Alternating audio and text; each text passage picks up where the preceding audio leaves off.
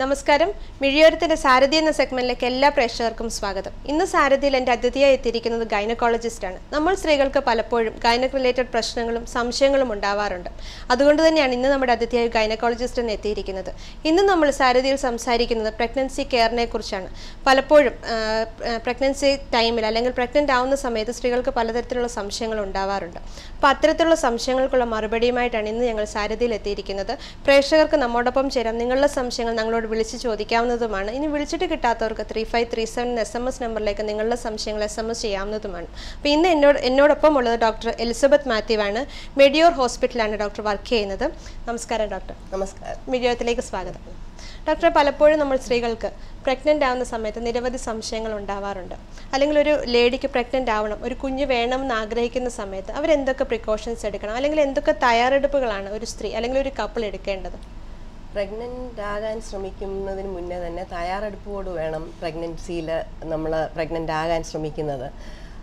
Pregnant ആകുന്ന ഇതിന് മുന്നേ ഒരു ചെക്കപ്പ് ഒരു 3-4 മാസം മുന്നേ പോയി ഡോക്ടറിനെ കണ്ട് ചെക്കപ്പ് ചെയ്യിക്കുന്നത് നല്ലതാണ്.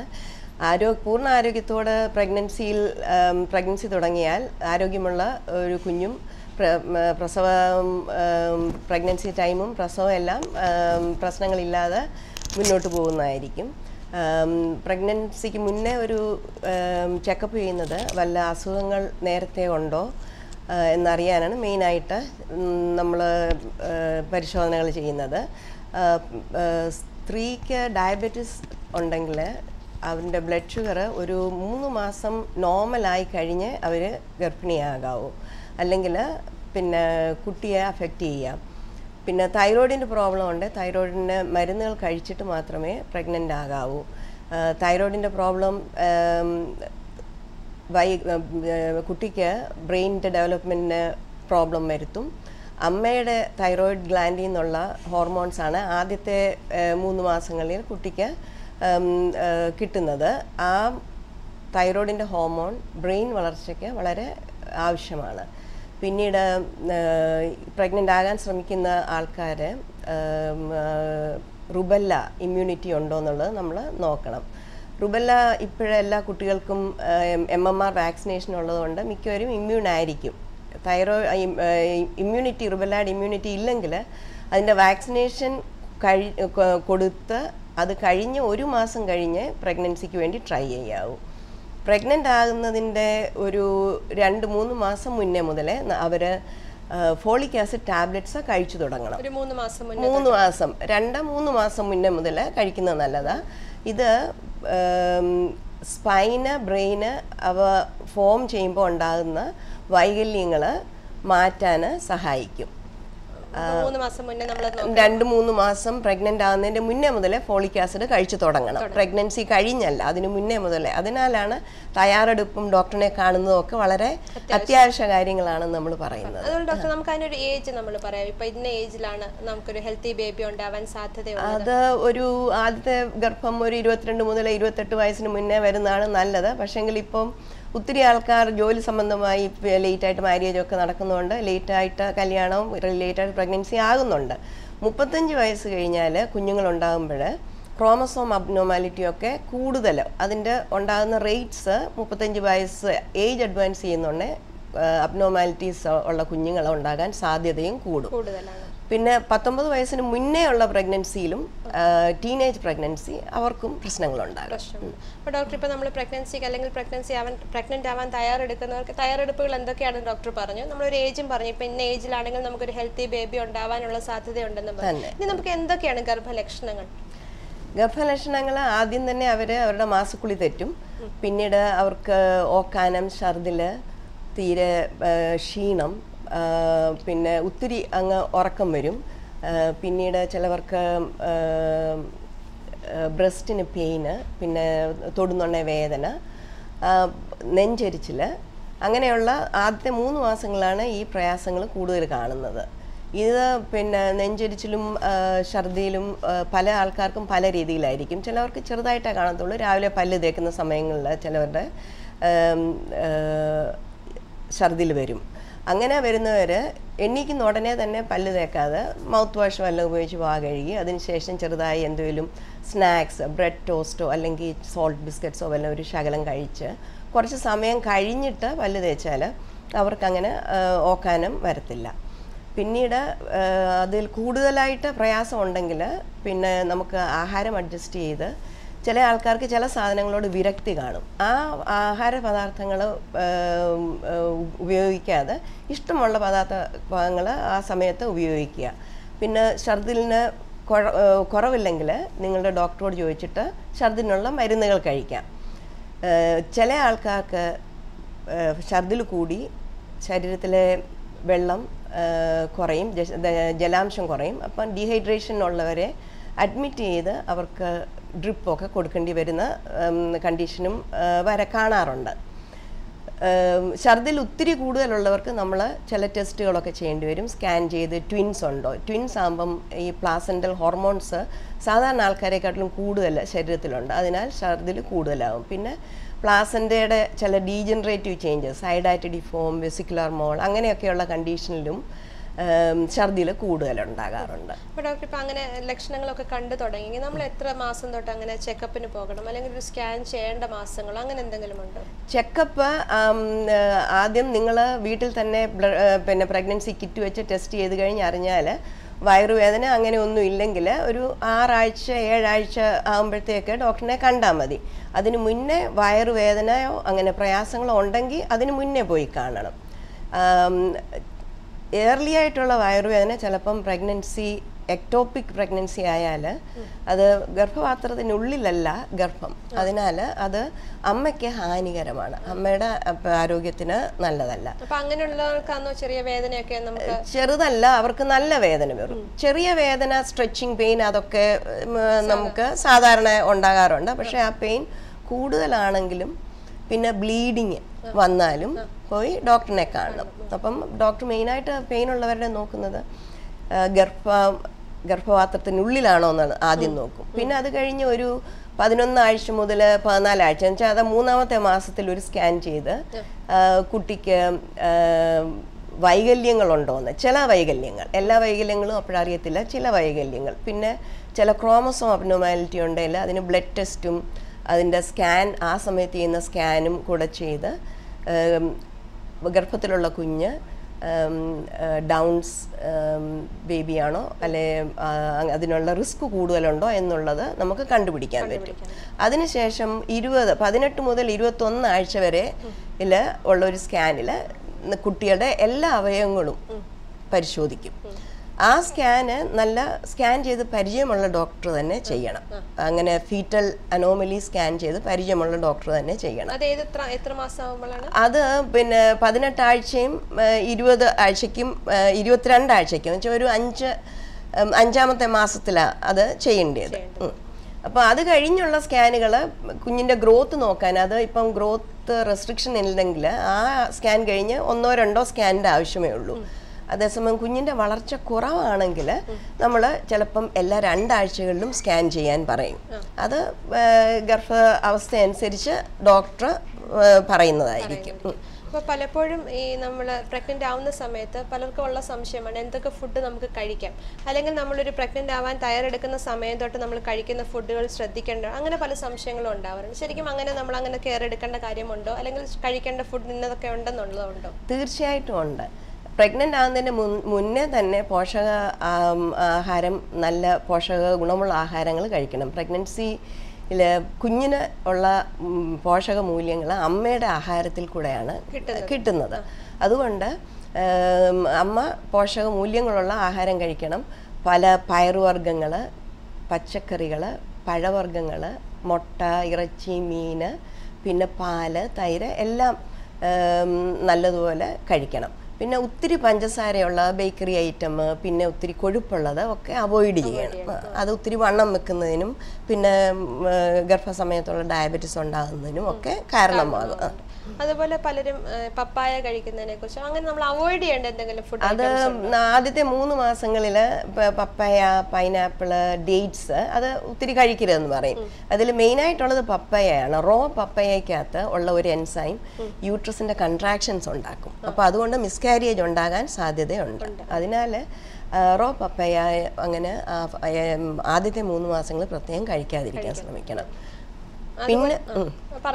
പിന്നീട് ചില ആഹാര പദാർത്ഥങ്ങൾ പിന്നെ റോ ആയിട്ടുള്ള മുട്ട, റോ എഗ്സ്, റോ മീറ്റ്, പിന്നെ പാസ്ചറൈസ് ചെയ്യാത്ത പാല്, ചില ചീസുകൾ, soft cheese, semi soft cheese, അതൊക്കെ കഴിച്ചാൽ അമ്മയ്ക്ക് ചില അസുഖങ്ങൾ വരാം. ആ അസുഖം കുഞ്ഞിന് കിട്ടാൻ സാധ്യതയുണ്ട്. അങ്ങനെ വരുന്ന അസുഖങ്ങൾ എന്തൊക്കെയാണ്? അപ്പൊ അമ്മ ശ്രദ്ധിക്കാതെ ഫുഡ് കഴിച്ചാൽ അതുവഴി കുഞ്ഞിനും അസുഖം ഉണ്ടാവാലോ.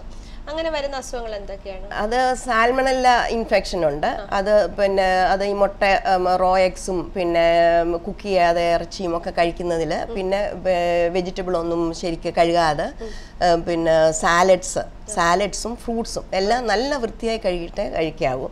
അങ്ങനെ ആ സാൽമണലോസ് ഒക്കെ വന്നാൽ മിസ്കാരിയേജ് ഉണ്ടാകാം. പിന്നെ അത് കഴിഞ്ഞ് ലിസ്റ്ററോസിസ് എന്നും പറഞ്ഞുകൊണ്ട് ഒരു ഇൻഫെക്ഷൻ ഉണ്ട്. അതും അൺകുക്ക്ഡ് ശരിക്കും പാകം ചെയ്യാത്ത ആഹാരങ്ങൾ കഴിക്കുന്നത് കൊണ്ട്, പിന്നെ പച്ചക്കറികളും പഴവർഗ്ഗങ്ങളും ശരിക്കും ഇടാത്തത് അതിൽ നിന്ന് കിട്ടുന്നതാണ്. അത് കിട്ടിയാലും കുഞ്ഞിന് പിന്നെ പ്രശ്നമുണ്ടാകാം. ചിലപ്പോൾ മിസ്കാരിയേജ് ഉണ്ടാകാം. പ്രീടേം ലേബർ, സമയത്തിന് മുന്നേ ഉള്ള പ്രസവം, ചിലപ്പം കുഞ്ഞ് ഗർഭപാത്രത്തിൽ വെച്ച് തന്നെ മരിക്കുന്നതിനും സാധ്യതയുണ്ടാകാം.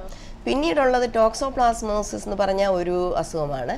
അത് പിന്നെ അതും കഴുകി വൃത്തിയാകാത്ത ആഹാരങ്ങൾ, പിന്നെ മണ്ണിലൊക്കെ നമ്മൾ പിന്നെ ഗാർഡനിങ് ഒക്കെ ചെയ്താൽ അത് കഴിഞ്ഞ് കൈ നല്ലപോലെ കഴുകണം. പിന്നെ ക്യാറ്റ്സിൻ്റെ ലിറ്റർ, അതിൻ്റെ ഫീക്കൽ മെറ്റീരിയൽ നമ്മൾ പിന്നെ വൃത്തിയാക്കുകയൊക്കെ ചെയ്താൽ പിന്നെ നമ്മൾ കൈ പിന്നെ കഴുകിയില്ലെങ്കിൽ അത് അമ്മയുടെ വയറ്റിൽ ചെന്നാൽ ടോക്സോപ്ലാസ്മോസിസ് എന്ന അസുഖം പിന്നെ കുട്ടിക്ക് വന്നാൽ വളരെ പന്നലാണ്.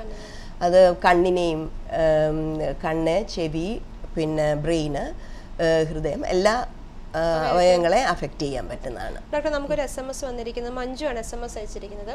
മഞ്ജു പറയുന്നത് മഞ്ജു 3 months പ്രഗ്നന്റ് ആണ്, എന്നാൽ ഇപ്പം നല്ല ചുമയുണ്ടെന്ന്. അപ്പം അങ്ങനെ ആ അവസ്ഥയിൽ മരുന്ന് കഴിക്കാമോ? അതോ ചുമയുണ്ടെങ്കിൽ പിന്നെ ഡോക്ടറിനെ കണ്ട് പ്രഗ്നൻസി സമയത്ത് കഴിക്കാവുന്ന ആവശ്യമുണ്ടെങ്കിൽ, ചിലപ്പം ജസ്റ്റ് ഇതൊരു വൈറൽ ഇൻഫെക്ഷനാണ്. ഇപ്പം ക്ലൈമറ്റ് ചേഞ്ച് ചെയ്തുകൊണ്ടൊക്കെ ഇരിക്കുന്നതുകൊണ്ട് ഒത്തിരി പേർക്ക് വൈറൽ ഇൻഫെക്ഷൻ ആയിരിക്കാം. വൈറൽ ഇൻഫെക്ഷൻ അത് തന്നെ അതിൻ്റെ സമയമെടുത്തു പോവും. പക്ഷെങ്കിൽ പനി, അതിൻ്റെ കൂട്ടത്തിൽ ചുമയുടെ കൂട്ടത്തിൽ കഫം അങ്ങനെയൊക്കെ ഉണ്ടെങ്കിൽ ഡോക്ടറിനെ കാണണം. അവർ പരിശോധിച്ച് ബ്ലഡ് ടെസ്റ്റ് ചെയ്യണമെങ്കിൽ ബ്ലഡ് ടെസ്റ്റ് ചെയ്തിട്ട് ആവശ്യമുണ്ടെങ്കിൽ പ്രഗ്നൻസി സമയത്ത് ഉപയോഗിക്കാവുന്ന മരുന്നുകൾ പറഞ്ഞു തരും, അത് ഉപയോഗിക്കാം. അതുപോലെ തന്നെ ചിലരുടെ പ്രശ്നങ്ങൾ പറയുന്നത് അവർക്ക് അസിഡിറ്റി, അതുവരെ അവർക്ക് ഗ്യാസ് പ്രോബ്ലംസോ അല്ലെങ്കിൽ കോൺസ്റ്റിപ്പേഷനോ പ്രോബ്ലമോ ഒന്നും കാണുന്നില്ല. എന്നാൽ പ്രഗ്നന്റ് ആയതിനു ശേഷം ഒരു 2 3 അല്ലെങ്കിൽ ഒരു 3 മാസം കഴിയുമ്പോൾ തൊട്ട് കോൺസ്റ്റിപ്പേഷനോ പ്രോബ്ലം വരുന്നുണ്ടെന്ന് പറയുന്നു. ശരിക്കും അതിനെന്താണ് അവർ ചെയ്യേണ്ടത്? ഈ കോൺസ്റ്റിപ്പേഷനും അസിഡിറ്റിയും എല്ലാം ഈ പ്രഗ്നൻസി ഹോർമോൺസിന്റെ മുഖാന്തരമാണ് ഉണ്ടാകുന്നത്. കോൺസ്റ്റിപ്പേഷന് പിന്നെ നമ്മൾ ധാരാളം ഫൈബറുള്ള ഫുഡ് എന്ന് വെച്ചാൽ പഴവർഗ്ഗങ്ങളും പിന്നെ സാലഡുകൾ അങ്ങനെയുള്ളതൊക്കെ ധാരാളം കഴിച്ച് ആഹാരം അഡ്ജസ്റ്റ് ചെയ്യുന്നത് കൊണ്ട് തന്നെ ഈ കോൺസ്റ്റിപ്പേഷനൊക്കെ മാറാം. പിന്നെ നമുക്ക് വ്യായാമം വേണം, ഇഷ്ടം പോലെ വെള്ളം കുടിക്കണം.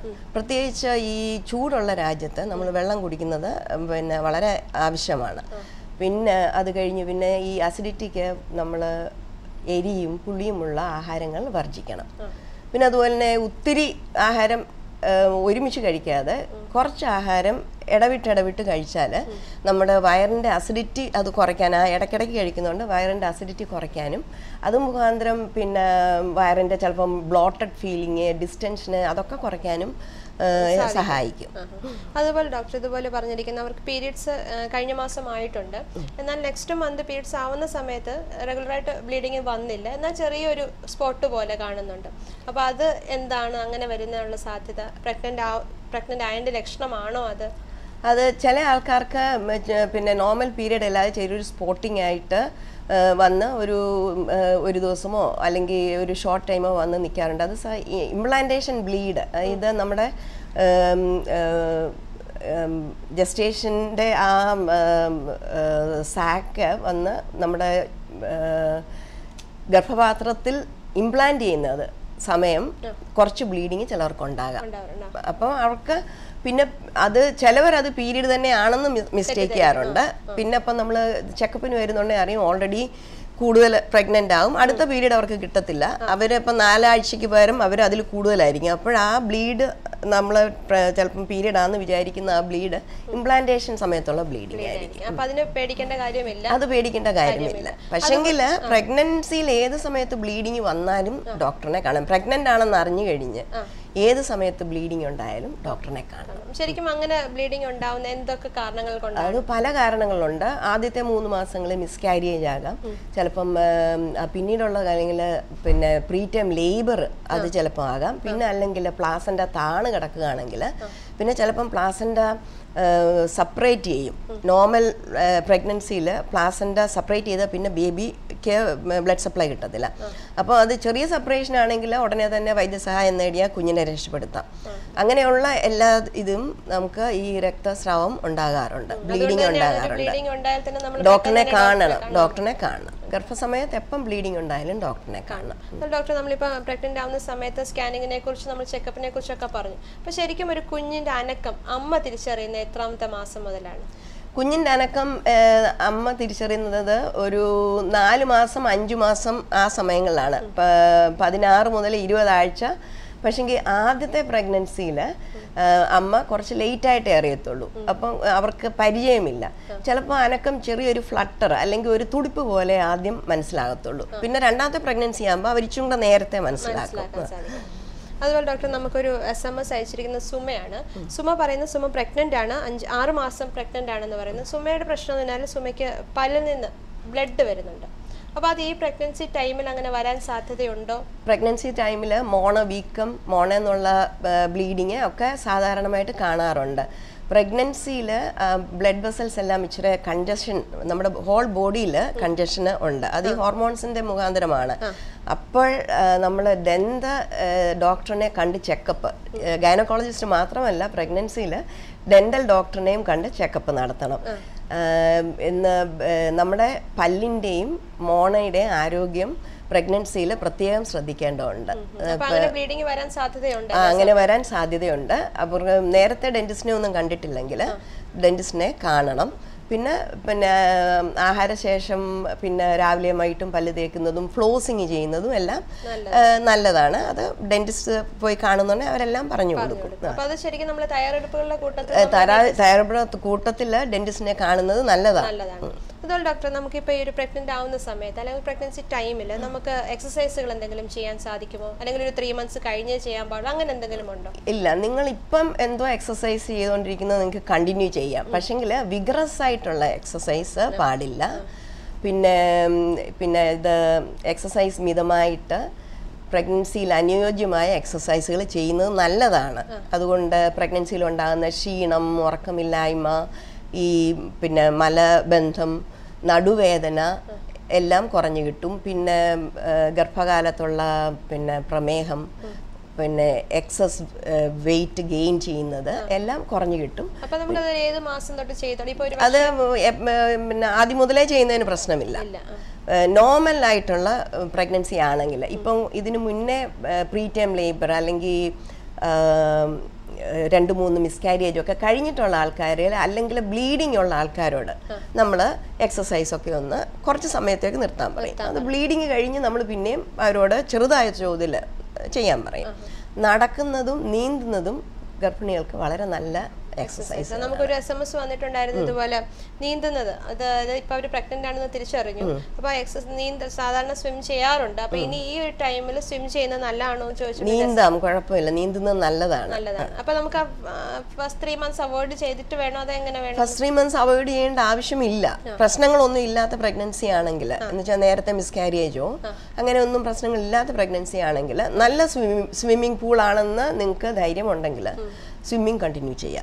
യോഗ പ്രാക്ടീസ് ചെയ്യുന്നത് നല്ലതാണ്. യോഗ ടീച്ചറിൻ്റെ ഇൻസ്ട്രക്ഷൻ വെച്ച് ചെയ്യണം.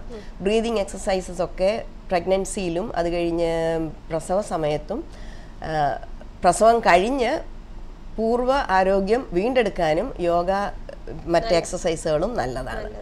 അതുപോലെ ഡോക്ടർ, നമ്മൾ കിടക്കുന്ന രീതിക്ക് ശരിക്കും പ്രഗ്നന്റ് ആയതിനു ശേഷം പലരും ഉറങ്ങുന്നതിൽ ബുദ്ധിമുട്ട് പറയുന്നു, നിവർന്ന് കിടക്കാൻ ബുദ്ധിമുട്ട്, അങ്ങനെ പല പ്രശ്നങ്ങളും പലരും പറയാറുണ്ട്. അപ്പൊ ശരിക്കും അങ്ങനെ കിടക്കുന്നതിനൊരു രീതി നമ്മൾ സജസ്റ്റ് ചെയ്യാറുണ്ടോ? അത് 3 മാസത്തിന് ശേഷം മലർന്ന് കിടക്കാതിരിക്കുകയാണ് നല്ലത്. പ്രഗ്നന്റ് യൂട്രസ് നമ്മുടെ ബ്ലഡ് വെസൽസിലെ പ്രസ് ചെയ്യുന്നുണ്ട്. നമുക്ക് കുഞ്ഞിനുള്ള ബ്ലഡ് സപ്ലൈയും നമുക്ക് ഉള്ള ബ്ലഡ് സപ്ലൈ, നമുക്ക് ചില ആൾക്കാർക്ക് ഒത്തിരി നേരം മലന്ന് കിടന്ന ഉടനെ തലച്ചുറ്റലും പിന്നെ BP ഫോൾ ചെയ്യുകയൊക്കെ ചെയ്യും. അപ്പം മലർന്ന് കിടക്കരുത്. പിന്നെ അഥവാ കിടക്കണമെന്നുണ്ടെങ്കിൽ പില്ലോസ് വെച്ച് പ്രോപ്പപ്പ് ചെയ്ത് നമ്മുടെ പിന്നെ ഹെഡ് എൻഡ് നല്ല പൊങ്ങി മലർന്നേ കിടക്കാൻ പറ്റത്തുള്ളവർക്ക് അങ്ങനെ ചെയ്യാം. പക്ഷെങ്കിൽ ഒരു വശം ചരിഞ്ഞ് കിടക്കുന്നതാണ് ഏറ്റവും നല്ലത്. ഏതെങ്കിലും വശം ചരിഞ്ഞ് കിടക്കുന്നതാണ് നല്ലത്. ലെഫ്റ്റ് ലാറ്ററലാണ് ഏറ്റവും ബെസ്റ്റ്.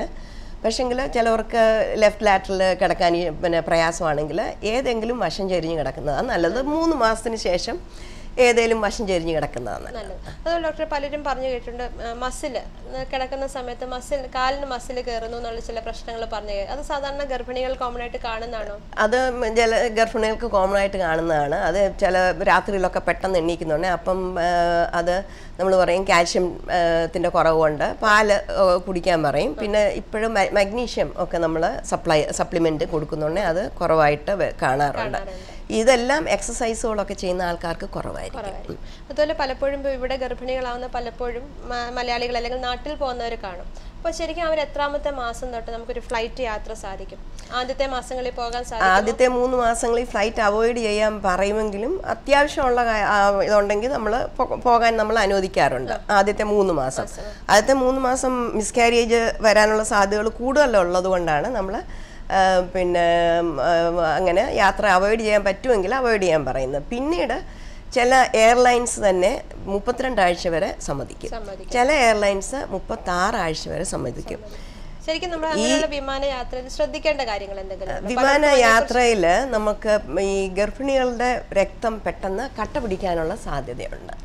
അങ്ങനെ DVT എന്ന് നമ്മൾ പറയും. അങ്ങനെ കട്ട പിടിച്ച വളരെ ഒരു പിന്നെ അപകടകരമായ ഒരു പിന്നെ അവസ്ഥയാണത്.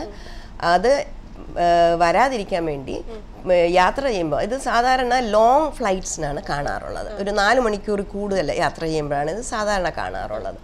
അങ്ങനെയുള്ള യാത്ര ചെയ്യുമ്പോൾ ഇഷ്ടംപോലെ വെള്ളം കുടിക്കുക. ഇരിക്കുന്നിടത്ത് വെച്ച് തന്നെ കാലനക്കിക്കൊണ്ട് ചെറിയ ചെറിയ എക്സസൈസ് ചെയ്യുക. ഒരു അരമണിക്കൂർ 1 മണിക്കൂർ ഇടവിട്ട് പ്ലെയിനിൽ എണ്ണിയിട്ട് അതിൻ്റെ അയലിൽ നടക്കാൻ ശ്രമിക്കണം.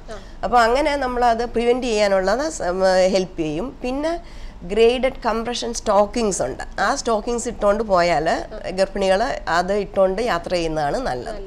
അതുപോലെ നമുക്ക് ഈ ബെൽറ്റ്, ഇപ്പം നമ്മൾ കാറിലാണെങ്കിലും അല്ലെങ്കിൽ ഇപ്പം ഫ്ലൈറ്റിലാണെങ്കിലും നമ്മൾ ബെൽറ്റ് ഇടുന്നതിൽ എന്തെങ്കിലും രീതിയുണ്ടോ? നമ്മൾ ഗർഭിണികൾ പിന്നെ ഇപ്പം ലാസ്റ്റ് മന്ത്സിൽ അവർക്ക് ഇടാൻ ഇഷ്ടമില്ല, പക്ഷെങ്കിൽ ബെൽറ്റ് ഇടണം. ഇടുന്ന രീതി നമ്മൾ പിന്നെ വളരെ ശ്രദ്ധിക്കേണ്ടതുണ്ട്. 3 point ബെൽറ്റ് ആകുമ്പോൾ ബെൽറ്റിൻ്റെ upper belt should be above your belly bump and the lower belt should be below your belly bump. The belt should not go over it, because if there is a crash or something, the belt will pull on the uterus if it is over it. So either above belly bump or and the lower one has to be below. അപ്പോൾ അതാണ് പ്രോപ്പറായിട്ടുള്ള seat belt ഇടുന്നത്. അങ്ങനെ ഇട്ടേ യാത്ര ചെയ്യാവൂ. Seat belt ഇടാതെ യാത്ര ചെയ്യരുത്.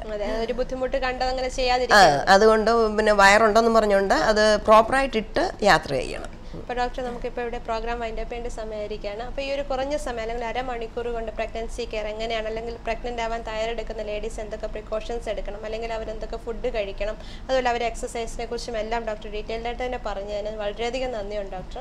അതുപോലെ തന്നെ ഇന്നത്തെ എപ്പിസോഡ് പ്രേക്ഷകർക്ക് എല്ലാവർക്കും പ്രയോജനപ്പെട്ടു എന്ന് വിശ്വസിക്കുന്നു. അപ്പോൾ അടുത്ത ദിവസം മറ്റൊരു അതിഥിയുമായി കാണുമ്പോഴേക്കും നന്ദി, നമസ്കാരം. നമസ്കാരം.